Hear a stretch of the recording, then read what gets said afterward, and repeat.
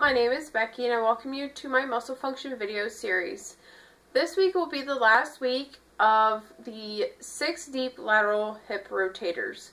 Okay, which means I have gone over, this will be the 6 weeks, so it'll be all 6 I've gone over. So this week will be the Obturator Externus muscle. Okay, like every other video, I will go over the origin, insertion, followed by its function, and finally provide you an exercise so you know how to strengthen this muscle. I will also provide a picture of exactly where this muscle is, only because it's so deep I cannot actually pinpoint it out on my body. However, I can provide you a picture so you have a better understanding of where this muscle is. So, to start off, I'm going to start off with the location so we know where we're talking about, and then we'll move on from there. So the Obturator Externus muscle originates on the outer obturator membrane, okay, and the rim of the pubis and the ischium bordering that membrane.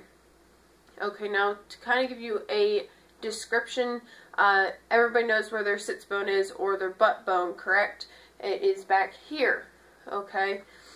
Now you have your pubic bone, which is right here, okay, pretty much dead center of your whole pelvis here, pelvic area, okay? So your sits bone connects to the pubic bone and kind of makes kind of like a circle, pretty much, okay? And that circle is actually called the obturator foramen, okay? So it's like a ring that it has in there, okay? Now within that ring there's a membrane that's the obturator membrane, okay? And then surrounding it is the pubis, which would be more in the front, and then the ischium, which is more in the back, okay? So on the outside of that, so closer to your leg bone, would be where the Obturator Externus originates, okay? And then it inserts onto the trochanteric fossa, which is pretty much a hollowed out area, so it's kind of like something grooved out an area in there on the medial side of the greater trochanter of the femur. Okay, now the greater trochanter is this bony part that's sticking out right here.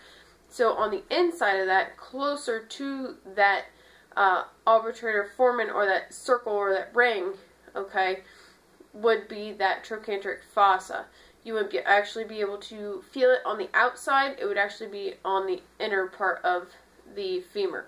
Okay, so once again, it originates on the obturator membrane, which is the circle or the ring part, and the pubis and the ischium surrounding it, the rim of that, okay, and then inserts onto the trochanteric fossa of the greater trochanter of your femur. Okay, so I'm going to go ahead and insert a picture for you so you know exactly what I'm talking about right here.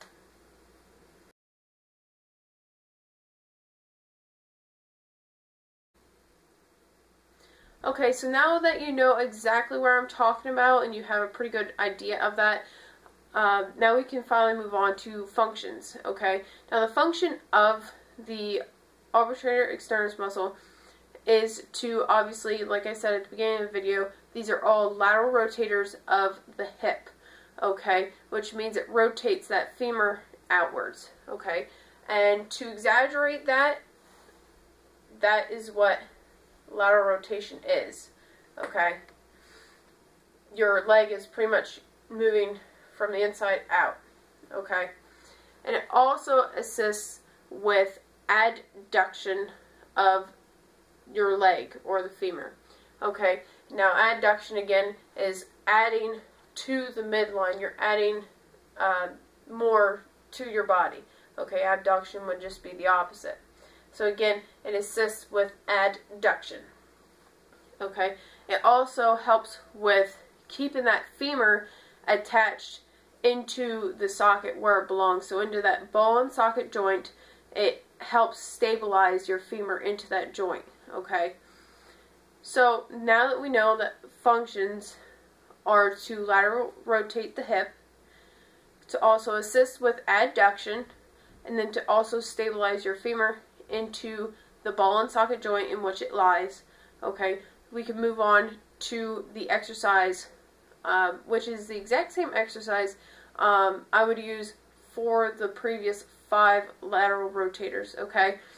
So, with that exercise, I'm going to go ahead and insert the video that I have inserted in the last 5 videos here for you so you know what that exercise looks like.